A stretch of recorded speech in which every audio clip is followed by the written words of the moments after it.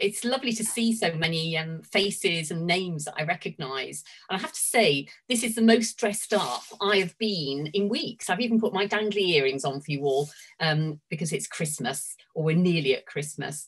And today, I really want us to get into the festive mood, because I suspect that even those of you who thought you might come into London to come and see the lights, your plans have probably changed over the last few days. I think everybody's plans have changed.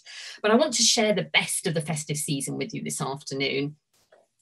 Some of you might know that I used to, in pre-COVID days, do real walks. And last Christmas, I did this walk, a similar walk to the one we're going to do today. We're going a little bit further because it's virtual. But last year, I had taken goodies and things to eat. So if you have got any Christmas fare, do feel free to tuck in whilst we're going around. And I will be mentioning various bits of food and so on as we make our way around.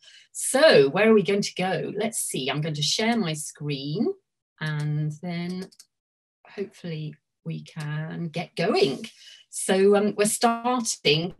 I'm going to tell you where we're going to go. We're starting in the north of the centre of London on the Marylebone Road. And over the next 45, 50 minutes, we're going to wend our way southwards. You'll be pleased to know it's all downhill. So no hills to climb. And we'll go down Regent Street. We'll make our way down Oxford Street.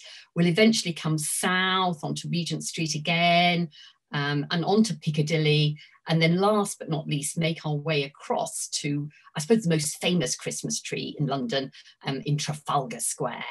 So let's start here at, we're going to start outside the Marylebone Parish Church, close to Baker Street Underground. And certainly in the last few weeks, we've had the Advent services on the Sundays. And normally, Christmas Eve and Christmas Day, we would be having services with the choir, and the choir is so good because so many of the singers come from the Royal Academy of Music, which is situated just across the road. I suspect this is going to be different this year, so we'll have to see. I don't know. I haven't booked my place online yet for Christmas Eve, but I'm hoping there still might be some spaces. And when I think of Christmas, we think of carols, and we also think of Handel's Messiah, our adopted Englishman, or a German who was adopted Englishman, George Frederick Handel, a resident of Westminster, and the Messiah, a real masterpiece, sung quite often, obviously, at Easter, but also sung at Christmas time. And this is one of the choruses, you know, for unto us a child is born, one of my favourites. And if any of you have not had a chance to see a version of the Messiah this year, I want to recommend Messiah Reimagined. It was filmed in Handel's Church, St George's in Hanover Square, just south of Oxford Street, with an orchestra or a small ensemble, plus 4 soloists, and then massed choirs, 8 different choirs, each singing different anthems, pre-recorded on Zoom. It is a masterpiece. I'm slightly biased because it was run by the London Handel Festival, of which I'm a trustee. It's on YouTube. It was on Facebook too, but it's now on YouTube. It really is a gem. So if you Google up Messiah Reimagined London Handel Festival, it should come up on YouTube, and you can dip in and out of it. It's had thousands and thousands of views, but it just really gets you into the mood. So we move on now to just a short distance away from the church. And I reckon that most of you will recognize this gentleman here, the great novelist, the great Victorian novelist, Charles Dickens. And this is a memorial, or an engraving on the sculpture on the wall of a building erected a relatively short time ago after the Second World War, because the house that he lived in has been rebuilt. But he lived in the area, he lived in Marylebone from 1839 to 1851. And during that time, he wrote 6 of his most famous novels, and they include things like David Copperfield down here. One of my favourite characters is Lady with a Glass. I think somewhat gave midwifery a somewhat bad name, Mrs. Gamp from Martin Chuzzlewit. But the one I want us to concentrate on is the one in the top left-hand corner. Here's a close-up, because this is, of course, A Christmas Carol and Ebenezer Scrooge. The beloved British author wrote A Christmas Carol in just 6 weeks in the run-up to Christmas of 1843. And I think the publication date was the 19th of December, so just a few days ago was the anniversary. And it was an instant bestseller. It was the most successful book of the 1843 holiday period. And by Christmas, so between the 19th of December and the 25th of December, it sold over 6,000 copies. I mean, incredible to think of even now, never mind then. And the usual arrangement was for authors to be paid a fee, but Dickens came up with an unusual arrangement with his publishers because he was very exacting about the quality of the publication. He wanted beautiful frontispieces, he wanted these hand-tinted illustrations, and this meant that the publisher said, well, okay, as long as you pay for it. So with so many copies sold, Dickens had anticipated quite a healthy profit, but each copy was relatively expensive to produce. So he didn't make that much money out of it initially, although, as we all know, it went on to be reprinted and still really a favourite today. And I was fortunate, I don't know if any else of you were, in that little period of time when theatres reopened, I managed to go and see Simon Russell Beale starring as Ebenezer Scrooge in the Bridges production of A Christmas Carol. So hopefully that might be back on in the new year. Who knows? Let's hope, and fingers crossed. 1843 was quite an important year because it's really around this time that a lot of our festivities, the traditions we have today, really came into being. So I think he kick-started a yearly tradition, and just a short distance from this memorial or this celebration of Charles Dickens, we have someone else who we really should remember at Christmas time, and it's here in the old Marylebone churchyard. Can you see? It says, "Here lie the remains of the Reverend Charles Wesley, who departed this life in 1788. Here's a picture of him. Born over 300 years ago, but still remembered today. He's the younger brother of the Methodist founder, John Wesley. And Charles settled and worked in the area around the Marylebone Parish Church, having been born in Lincolnshire. He's buried in the churchyard, as I say, and the memorial stone stands to him in this little memorial garden. It's said that he used to be seen riding along the High Street, Marylebone High Street, in a blue smock on a small horse. And it's relevant at this time of year because he wrote the words to I believe some over 600 6,000 hymns and carols. And the one that really we remember this time of year where he wrote the words is "Hark the Herald Angels Sing," which first appeared in 1739 in this collection of poems. And it's said that he was inspired by the sounds of London church bells while walking to church on Christmas Day. And he wrote the Hark poem about a year after his conversion. And it said, he wanted it read on Christmas Day, the opening line of "Hark, how the welkin rings, how the heavens rings." Other hymns he wrote the words to, other favourites of mine: "Rejoice, the Lord is King," "Lo, he comes with clouds of dead descending," and "Christ the Lord is risen today." In the years that followed, there was a real revival of Christmas carols. So carols had flourished right through Tudor Elizabethan times with Henry VIII and his daughter Elizabeth I. But they came to an abrupt end, as we all know, during the Puritan period of the 17th century when Oliver Cromwell was Lord Protector. But there was a real revival during the period of Queen Victoria and her long reign. And it was really in the middle of the 19th century that carols such as "O Come All Ye Faithful," "O Little Town of Bethlehem," "Once in Royal David's City," and "Away in a Manger" really flourished.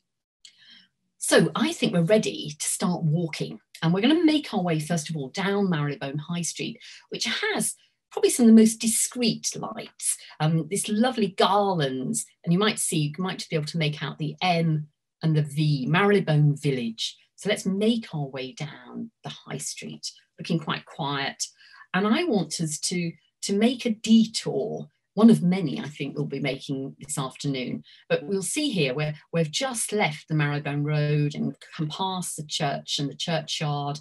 We're making our way down the High Street, but we're going to just nip off to the side down Moxon Street. And then after that, come back onto the High Street and then nip off down Marylebone Lane for I think a few things to eat, in fact. So we're outside one of the best butchers, I think, in London, the Ginger Pig. Now, I'm not expecting you to have cooked a turkey or a goose this afternoon. You might, though, want to indulge maybe in a sausage roll or a pigs in blanket. One of the things with the Ginger Pig is that they sell really, really good, not just turkeys, but also really good hand-raised pork pies. And for me and my family, that really is a tradition, because I grew up having a slice of pork pie for my Christmas Day breakfast. And I thought that's what all families did. It was only as I grew up, I realised that was quite an unusual thing to have for Christmas Day morning, but it was our custom. And the reason it was our family custom was because my father and my grandfather were both church organists. And this meant on Christmas Day, they were in and out, having played for various services. And the only thing really you could have as a quick breakfast snack was a slice of as I say, of pork pie. But I wanted to mention the Ginger Pig because of goose or geese and turkeys. Now, you might be having a turkey this year, but what was served for Christmas dinner or Christmas lunch in Victorian times? Well, during when Queen Victoria wrote in her diary, she wrote that they were having, well, I suppose not just a goose, but also mock turtle soup, several fish dishes, a number of roasts, including a baron of beef and a boar's head. So I think it was said that the Queen often suffered from indigestion. But during the early part of her reign, it really was a goose that one would have indulged in. Certainly one was consumed by the Cratchits in A Christmas Carol. Local goose clubs were established early on in the year so that you could save up a few pennies each week to buy your bird. And even if you didn't have your own oven, which many households didn't, you could take your goose to the local baker to be cooked on Christmas morning. I like the fact that as turkeys began to become more popular, that the great journey to London started for turkeys often back in October, when many of these unsuspected birds who'd been reared in Norfolk to the east of London, some 80 miles away, had their feet clad in fashionable but hard-wearing leather to make their little visit, their little trip into the centre. And it said they arrived often tired and obviously somewhat scrawny, so that they could be then feasted and fattened up on London hospitality in the last few weeks before Christmas. So whether you're having a goose or a turkey or even beef this Christmas, maybe you'll buy it from the Ginger Pig. So next door to the Ginger Pig, we have the Fromagerie, wonderful cheese shop and delicatessen. You can see it here with a rather convoluted one-way system this year to make sure we're all socially distanced. And my idea of heaven really is their cheese room. We can see it here. And the queues I passed by earlier today, we may be in lockdown or in tier 4 in London, but that's not stopping people going and queuing for their cheese. And if we're having cheese, you may well be having some port. This obviously hails from Portugal and became popular in England in the 1700s when we were having one of our many wars or intrigues with France. I don't think we're quite at war with them at the moment, but we're not. We're obviously not transporting goods between our two countries currently. And we fell in love with this drink. This is a bottle we have. I'd like to say a cellar. We don't really have a cellar. We just have a few bottles. But I thought in the worst of lockdown, we might have even cracked this open. But maybe this Christmas we will get to drink it. Now, if you're going to have port, I hope that you've already got your Stilton cheese to go with it. As I spotted in the newspaper at the end of November in the Sunday Times, that there is going to be, or that they thought there would be a shortage of Stilton available because many Stilton makers reduced the amount of cheese they were making as they weren't certain what demand there would be this Christmas. Now, I don't necessarily have Stilton, and I'll reveal what I prefer later on in our walk, or very shortly, I should say. So let's make our way, continue down Marylebone High Street, and we come to Paul Rothan's Son, one of London's oldest delicatessens. You might see it here, it says 4 generations and established 1900. And the windows are a real feast for the stomach. You can see we have Tiptree Christmas puddings, Tiptree from Essex, it's where loads of jams are made, and they do a special Christmas conserve. But the reason I go there is to take or to enjoy their mince pies.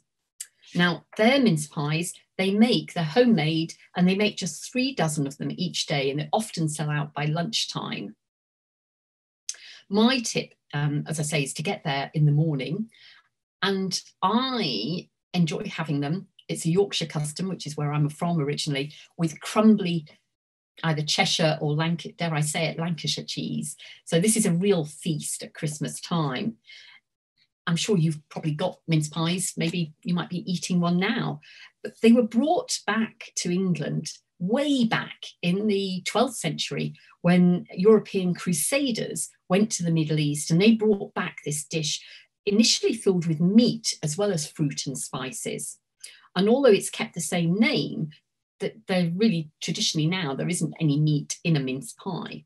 They were first made in an oval shape to represent the manger that Jesus slept in as a baby, with the top representing the top pastry lid, representing his swaddling clothes.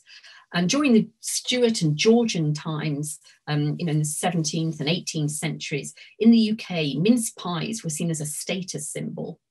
Way back in 1662, Samuel Pepys, the great diarist, wrote on Christmas Day that he dined by my wife's bedside with great content, having a mess of brave plum porridge and a roasted pullet for dinner, and I sent for a mince pie abroad, my wife not being well enough to make any herself. Now, you'll be pleased to know that by the next day she had recovered, and he wrote a few years later that on Christmas service, he went alone on Christmas Eve, leaving my wife desirous to sleep, having sat up till 4 this morning, watching her maids make mince pies.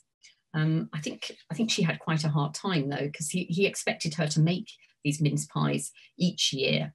And it wasn't really until the 1861-ish, when Mrs. Beeton wrote her book of household management, that instructions for a meat-free sweet version alongside a meaty version were given. So anyway, as I say, my tip, enjoy some crumbly cheese, not necessarily also always with mince pies, you can have it with fruit cake as well. I have to say, my husband, when he first came to our family home for Christmas, thought this tradition was somewhat bizarre, but he's got used to it now. Let's take a squint now in some wonderful windows on Regent Street. So we've cut across to Regent Street, and the tradition for lights in Regent Street began over 50 years ago, in fact over 70 years ago, in 1954, when local retailers and businesses through the Regent Street Association arranged for a display of lights. And their aim was to show that post-war London didn't have to look drab around Christmas time.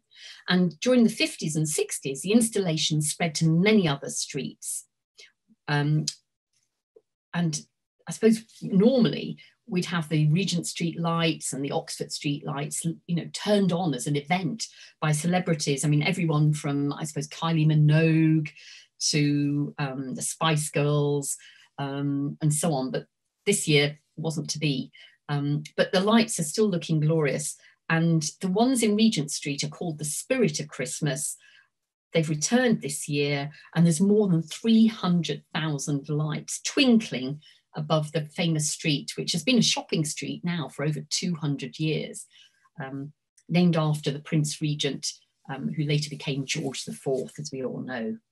So the first lights traditionally to be turned on each year are those in Oxford Street. So as I said, Regent Street started in 1954. 5 years later, we had the first Oxford Street lights. And this year, Oxford Street have done something a little bit unusual. They've got these kind of light curtains, I suppose would be the best way of describing them. LED lights, 27 of these curtains across the road. And they have a little poem, To London with Love. Now, I was a bit confused when I first saw them, because can you see here, these lights here, that doesn't look like any word. It looks like Chage Johnson. I wondered if it was something to do with Boris Johnson initially. And then I investigated, and what they've done is, before the poem starts, the first light curtain has the name of a COVID NHS hero or heroine, and the name changes each week. I believe that they were nominated by various people, so you can, different people have had their names up in lights, which I think is really lovely. So what we're going to do, we've got to Oxford Circus. We're going to make our way all along Oxford Street to one of London's best known department stores, Selfridges. Right, so let's make our way down. So you can see we've got this love poem, To London with Love, treasure, and we get to Selfridges, and they said, let's change the way we shop. Well, we certainly have this year. I don't know about you. My shopping has not been quite normal. Lovely lights outside, and then round the side we have a whole series of windows with Christmas trees. This is the bottom end of Baker Street with the brass rail and Selfridges Christmas stockings. But what they've done is Selfridges have taken the theme of Christmas trees for each of their windows this year. They've had some, I think, some rather more avant-garde windows, shall I say, in the last few years. But the theme this year is How Lovely Are Thy Branches? And they got various designers to reimagine a Christmas tree for 2020. And the campaign came off the back of research they undertook, which discovered, perhaps not surprisingly, that the three things Brits were most looking forward to this year were shopping for gifts, decorating their Christmas tree, and tucking into a nice, large Christmas dinner. So the store windows are filled with different types of Christmas trees. This one garlanded with, it looks like necklaces. Another one with a message of make change now. This one I rather liked, with all the parcels and Royal Mail bags. And a close-up here of this particular parcel, as you'll see, kind of addressed to Captain Tom, Hero Way. So I think he's kept us going. And I know John Richardson has been telling us all, and I think you're watching today, John, kind of keeping Captain Tom's spirit alive each day coming up to Christmas. Rather nice pink one here. The first Christmas tree was lit by the use of electricity way back in 1882, when there were 80 small electric light bulbs in New York City. And this gentleman, Edward Johnson, also invented the first string of Christmas lights. And the first artificial Christmas trees were made from goose feathers and then painted green. But as we can see today, you can get Christmas trees in any colour, including this rather vibrant pink one. I think this is one of our last ones before we go back to Oxford Street. And I couldn't resist just taking a picture. Really, this tells us this is Christmas 2020 with the social distancing sign and someone here with their mask on as they walk along the street. But the message is good, and I love, with love to London, and ubiquitous London taxi, and the road somewhat clearer than it probably is, or probably has been in last years. So to London, and then we're going to make our way a little detour down South Moulton Street, pedestrianised with lights. And the reason I want us to stop here is outside this house. And I want you to look on the first floor where the lit windows can be found. And the reason for stopping here is because of the poet William Blake, who lived in London, was born in London, died in London, and for nearly 2 decades, from 1803 onwards, lived on this first floor of this house. Known for his songs of innocence and experience, also the words to the hymn Jerusalem. So if any of you are WI members, you'll know that hymn very, very well. And he lived here with his wife Catherine. And as he, I think just a year or so before he moved into the house, he wrote a Christmas poem, By the Cradle Side, which includes the verse, Sweet babe, in thy face, holy image I can trace. Sweet babe, once like thee, thy maker lay and wept for thee, for me. Okay, I think we might be ready for Bond Street. So we're coming down South Molton Street in the top left-hand corner of the slide and the picture here. We're going to make our way down New Bond Street before cutting onto Regent Street and then make another detour before popping down Regent Street again. And here on New Bond Street, we've got these wonderful top designer shops and these gorgeous lights.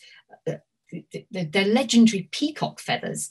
And I think I read that there's something like 250,000 lights on the lights that we can see down here. And why peacocks? I think they're quite apt. It doesn't seem obvious at first, but I suppose with all these wonderful designer shops, it links back to the late 18th century when young men known as the Bond Street loungers frequented the area in overly ostentatious clothes, according to their designers. And they were soon, I suppose, they were the early fashionistas or peacocks of their day. And the endless rows of feathers found along Bond Street are therefore, I think, a lovely nod back to the fashion icons that walked the street in yesteryear, but also now as well. So here we are going past Chanel. And I think it's probably a good stop. I think probably today was the last day we could post our Christmas cards first class and guarantee delivery before Christmas Eve or on Christmas Eve. And we stopped outside the post box because Victorian London saw many changes. One of them was the introduction of the penny post in 1840, the universal postal system, which meant that for a penny, you could send a letter anywhere in the country for a flat rate. So we had the start of the postal system 1840. And this gentleman, who some of you might recognise, this is a portrait of him made of tiles that you could find, or you can find, at Victoria and Albert Museum, really his home, because Sir Henry Cole, who was the mastermind, or one of the masterminds behind the Great Exhibition of 1851, became the first director of the V&A after the surplus monies from the Great Exhibition meant that Albertopolis, or the area around South Kensington named after Prince Albert, Queen Victoria's husband, he and Cole worked on the Great Exhibition, and then afterwards Cole became the first director of the Museum of Arts, Crafts and everything designer-led. And he was involved in the introduction of the penny post, but he was also the man behind the very first commercial Christmas card. And this is it. It's the same year as A Christmas Carol, it's 1843, and he commissioned the artist J.C. Horsley to design a festive scene, and had 1,000 printed. He didn't have 1,000 friends, so the ones he didn't use were then sold off at £1 each. I mean, I think that's probably quite expensive for a Christmas card. You might notice, I'm not sure if this is a Christmas bubble or not. Seem to be more than half a dozen people, and there's certainly not social distancing as far as I can see. But you not only have this family enjoying their Christmas, but to the left and right, you have scenes of Christian charity. So donation of food and clothing for the poor. The other reason that Christmas cards really became so popular around this time was that printing processes had improved somewhat. And over the years, this led to a reduction in the cost of printed cards and the introduction later on of a halfpenny postage rate. And by the 1880s, Christmas cards were a lucrative trade industry. And by 1880, 11.5 million Christmas cards were sent in that year or that period alone. So I love the way that the lights are used on the shops in Bond Street. Here we have Tiffany's with its Christmas trees outside, and then close by, Cartier, the jewellers, I suppose, wrapped up as a Christmas present itself, the whole shop. Our next detour, we're going to slip back onto from Regent Street, sorry, from Bond Street onto Regent Street. You can see these lovely angels across the road. And we're going to make our detour to a street that was very popular in the 1960s, Carnaby Street. Oh, here we have another angel just before we go onto Carnaby Street. And this, as we make our way across, so we've left the lovely angels, here we are on Carnaby Street. As you walk down here, we're immersed in pink neon light from a series of light boxes. Usually Carnaby Street has a Christmas event with local shops, bars, restaurants. I think 2 years ago, they had the lyrics of Queen's Bohemian Rhapsody across the street. Last year, we had sea creatures, squids and whales in conjunction with Project Zero, an ocean conservation charity. And this year, they have linked with a partnership with the charity Choose Love, hence Choose Love in Carnaby. Because many people can't get there this year, again, you can Google up Carnaby Street or Choose Love in Carnaby Street and take an extensive virtual tour online. We're just going to nip in though, just to see a few of the lights. This was an early Saturday evening a few weeks ago. And again, another sign that we're Christmas 2020 with matching purple hand sanitizer stations along the road. Lovely light bulbs. And back to Regent Street. And we'll pass from the Angels and make a detour southwards through a famous shopping street or shopping arcade, one of, I suppose, London's first shopping precinct or shopping arcade. We think of Westfield these days, but here we are, Burlington Arcade, celebrated its 200th anniversary last year. And I always tell people if I'm doing real walks, I say, look up. But it wasn't until I came to take these pictures that I did look up myself. I think so often I'm just making my way down into the arcade. But if you look up, can you see this character on the roof? And a close up, a little bit further close. And indeed, some of you who know your statues might recognise this as an Anthony Gormley statue, self-portrait. And I asked someone how long it had been here. I thought perhaps it had just gone up for this Christmas, but I was told that it's been there for over 2 years. So it shows I'm not as observant as perhaps I think I am. Let's make our way down through the arcade. This year, much quieter than normal. Our beadles, the I suppose security men, are still in attendance. They were making sure I was behaving myself as I went down, so no whistling. So I couldn't warn any fellow pickpockets, and no umbrellas to be kept open, even though it was raining on the day I walked down. Somewhat quieter during deepest lockdown. But what a sight awaits us when we get to the end onto Piccadilly. Here we have Fortnum and Mason's. One of London's old stores. And the front of the building is decked out as an advent calendar. Can you see the numbers on each of the windows? I think they look rather lovely. And with advent calendars, I don't know how many of you have had one this year, but they are, you normally count down with a treat every time you open one of the windows. And the festive practice originates from Germany and dates back to the early 19th century. There are two contenders as to who produced the very first advent calendars. Either the first one in Hamburg in 1902 by a bookshop owner. Others claim that the first handmade calendar was made in the late 19th century for a child named Gerhard Lang, whose mother stuck 24 tiny sweets to a square of cardboard for her son to eat over the Advent period. And this simple idea stayed with him, so that when he was older, he went into partnership with his friend and they opened a printing office. And in 1908, they produced their first printed Advent calendar. They disappeared, I suppose it became more popular before World War II and made a real return afterwards, particularly in America.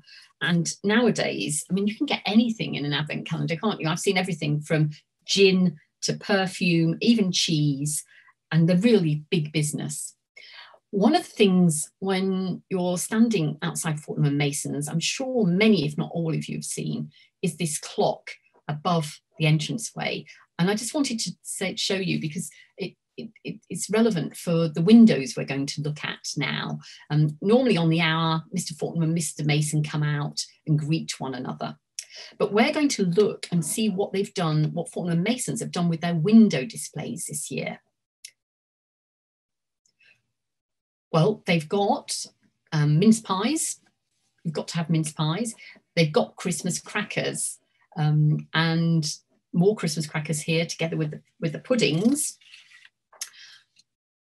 And this was from last year. They had a crackometer, a bangometer with the Christmas crackers. And I mentioned that because I'm sure you've all got your Christmas crackers ready for Christmas Day. These were first made, I believe, in about 1850 by a London sweet maker of the name of Tom Smith. He'd been to France and he'd seen bonbon sweets, almonds wrapped in pretty paper, on a visit to Paris in about 1840. And he came back and he tried selling these sweets in England. And he also added a motto or riddle inside, but they didn't sell that well. So legend has it that one night he was feeling sorry for himself, sitting in front of his log fire, when he became very interested by the sparks and cracks coming from the logs. And suddenly he thought, what a fun idea would it be if his sweets and toys could be opened with a crack when their fancy wrappers were pulled in half. And that is how our traditional Christmas crackers came about. His sons took over the cracker business after he died, introducing the hats and looking for new ideas. And they had themed crackers, everything, ones for bachelors and spinsters, gifts like false teeth and wedding rings, would you believe it? And they added a joke. Now, I think we all know that Christmas cracker jokes tend to be pretty bad, but I couldn't resist this one, and it seemed perfect, really relevant. This was one of the runners-up in this year's Christmas cracker competition. So relevant for us today. Why couldn't Mary and Joseph join their work conference call? Because there was no Zoom at the inn. I can hear you all groan. I'm sorry. So let's move on. Tom Smith, here he is with, this is their Christmas catalogue, I think from about 1911-12. So by appointment, you'll see, to His Majesty the King and the Queen, because for years, since they were established, certainly Edward VII onwards, they have been the cracker makers for the royal family. And even today, they make the Christmas crackers for our royal family. One wonders, I suppose we'll think of the Queen and Prince Philip perhaps sitting across each other, across the table at Windsor this year and pulling their very special Christmas crackers. But look at this. This is a catalogue for their I suppose, that year's novelties. And that's what Fortnum and Mason have done with their windows. They've gone back and taken catalogues through the years. This is from 1930, and then reproduced them in their windows. Here we have 1934, the curtain is being pulled back by a footman, and this is what they've done with the window this year. 1936, I love these gentlemen, the Yeoman Warders. Here they are, smiling and beaming at us. 1957 was the 250th anniversary of the branch of the store. So here we have them with their bottle of champagne with Father Christmas. 1965, here we have Mr. Fortnum and Mr. Mason. Here they are reproduced, and with a bit of luck, this little video might work. Let's have a look. You can even hear London buses in the background. They're coming out. They've given them, I thought this is lovely, Christmas presents and a glass of champagne to toast each other before they make their way back back inside. There we are. Hurrah, hurrah.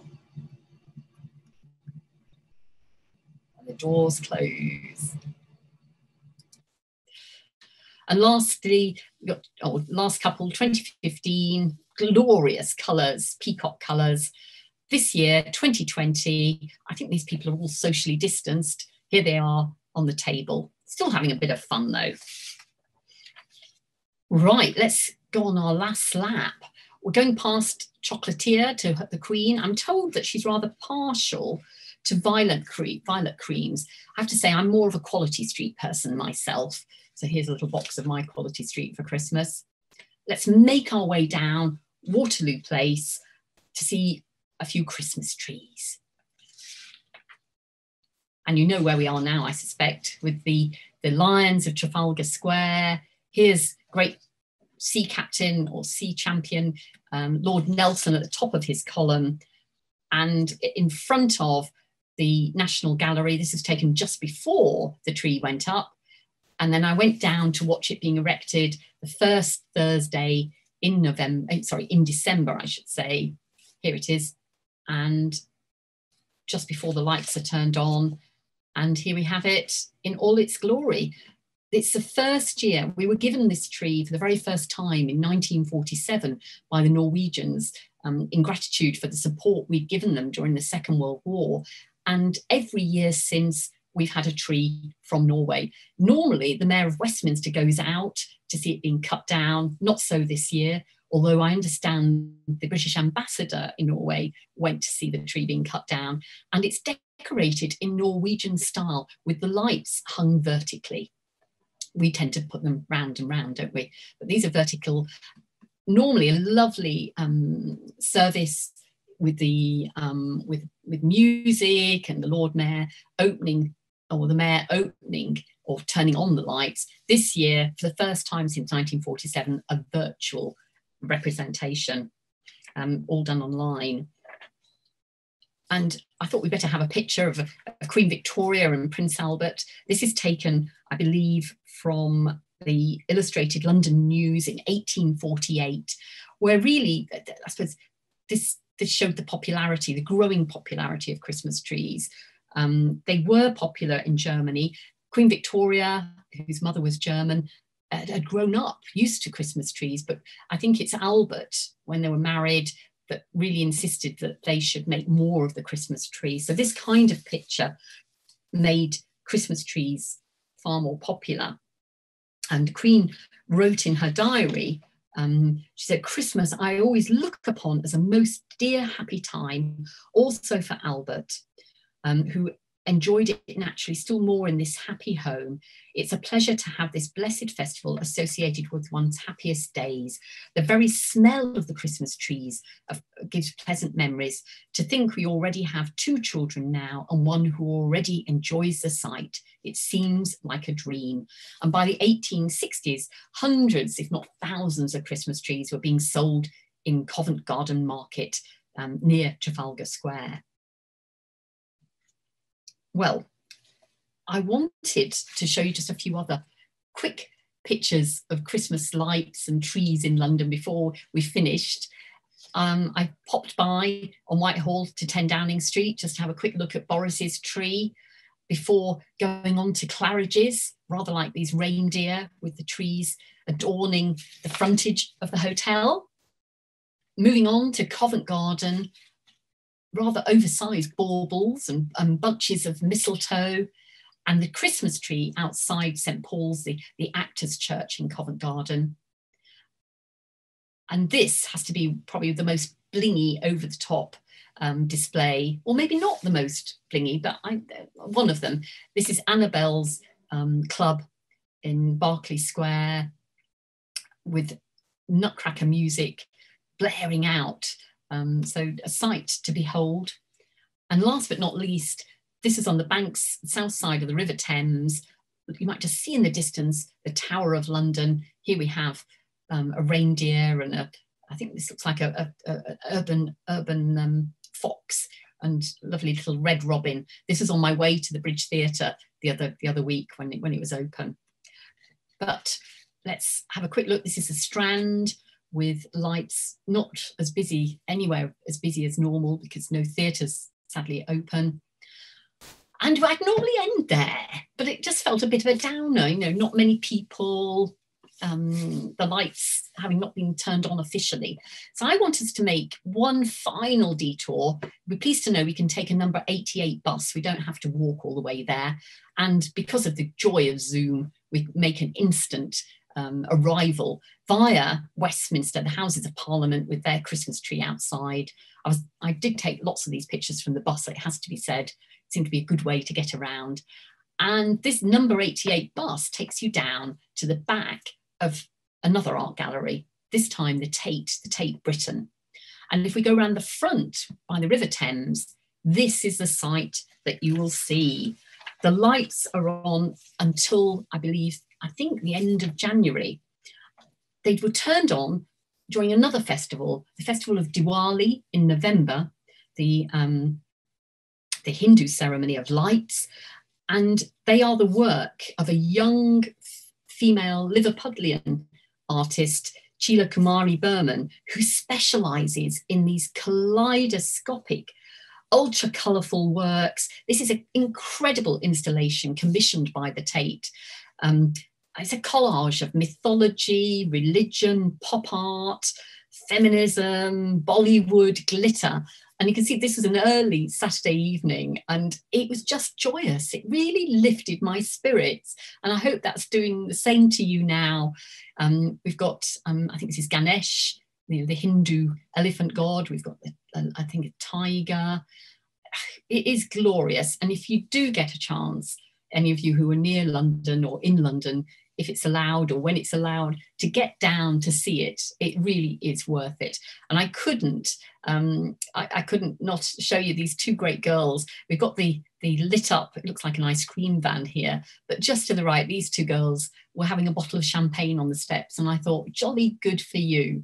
So if you've got a glass, I'd say raise it now. And I want to wish you all a very safe and probably a restful Christmas, maybe with some family, but if not, have a wonderful time. And I think we'll all be thinking of each other and of better times ahead in 2021 and beyond.